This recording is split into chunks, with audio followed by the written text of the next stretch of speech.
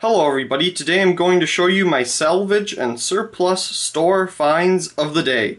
Now, a little information about this salvage and surplus store. It's a couple hours away from me, so it's a pretty long drive. Excuse me. So whenever we do get the chance to go there, I try to pick up as many interesting things as I possibly can.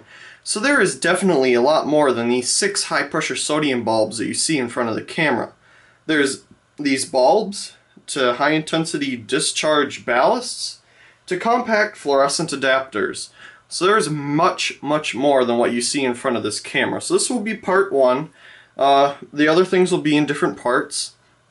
But anyway, this salvage and surplus store, the guy that owns it is really nice. Now, some things have price tags on them, and some things don't. Some things are inside of the store building, and some things are out back baking in the sun. So you really get to dig around and discover different things, which I really like. I like digging around and discovering things. So the things that don't have prices on them, you get to like kind of haggle with the owner guy on the price for all of them. So, and the owner is very nice, so you do get very good deals. But anyway, these bulbs I found there. So we'll start with these two. These two are the exact same thing. They are GE 150 watt high pressure sodium. Now the interesting part about these two bulbs is look at how small that arc tube is compared to a real 150 watt high pressure sodium bulb. It definitely is a lot fatter, but it's not as long. So the arc isn't going to be as long.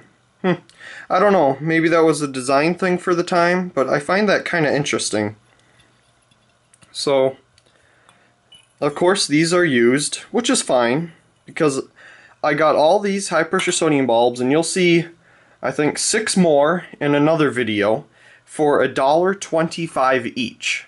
So that's a really good deal on these.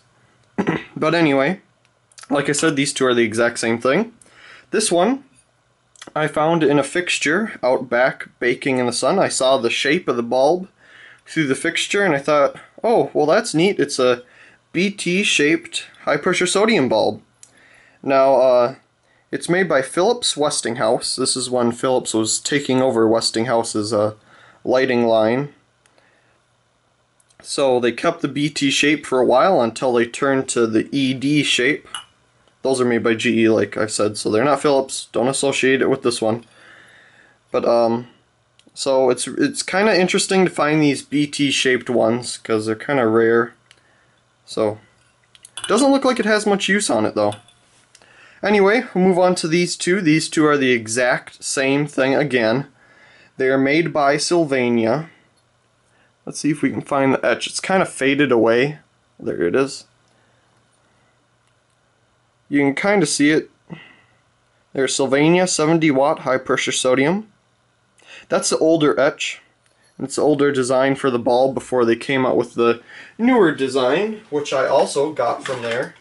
And of course I have many of these already. But this is the newer design. You'll see this one in a different video. See, the etch is different. Anyway, put that to the side. So these two are used, which is fine. Again, I don't really care. I mean, they work. Like I said, this one is the exact same thing. You can see the etch there. 70 watt Sylvania high pressure sodium. And this one on the end is an older, or, well, I don't really have any, well, that's the newer style etch for GE. And this was the older kind. You can see it was a circular type. And it's GE 35 watt high pressure sodium, made in the USA. And this one is brand new. It just didn't have a box. So, there you go. Hope you enjoyed my salvage and surplus store finds of the day, part 1. So also, please comment, rate, and subscribe, and thank you very much for watching.